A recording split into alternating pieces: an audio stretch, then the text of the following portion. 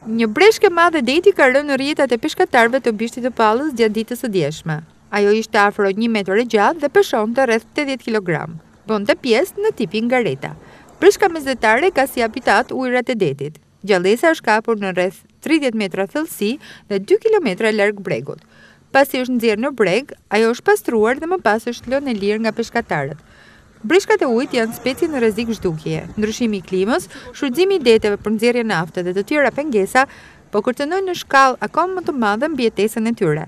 Një prej problematikave të mëdha që i detyron të dalin në breg është ndotja që i bëhet detit. Trazimi i urave të zeza i bën të humbin drejtimin, po kështu edhe përqendrimi i lartë i leshtarikëve dhe algave i ngatron këto specie duke bërë që të dalin në cektinë dhe shpeshherë të ngordhin.